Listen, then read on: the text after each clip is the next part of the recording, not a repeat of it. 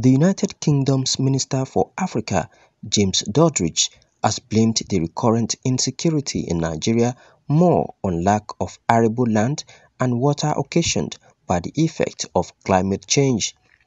According to Mr. Duddridge, the issues of insecurity which are linked to climate change will be elaborated during the Glasgow Climate Change Conference 2021 tagged COP26. But the broader point of a lot of this conflict, whether it's the Fulani in Nigeria or the Sahel, it's about land and it's about resource. And that resource is contracting with climate change. So the UK government are very keen through COP26 to highlight the problems in Africa that are bearing the brunt of climate change, the shrinking of Lake Chad, the desertification of potentially arable land. The UK Minister for Africa noted that from the EDA's crisis in Nigeria or Sahel to other crises, a common denominator was lack of arable lands and water.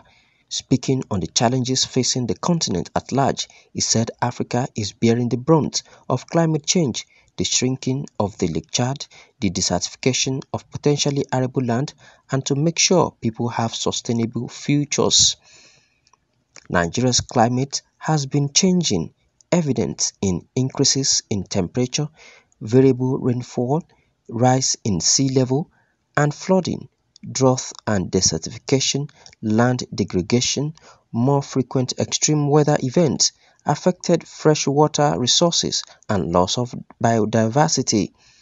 Climate affects the risk of violence within countries, and as global temperatures climb, the risk of armed conflict is expected to increase substantially. To address global climate change issues, the United Kingdom will host the COP26 conference. It is being described as the most significant climate event since the 2015 Paris Agreement.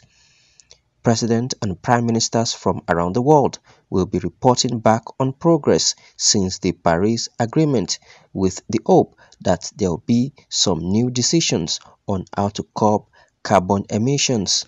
Kamil Sadiq, CBA TV, Nigeria.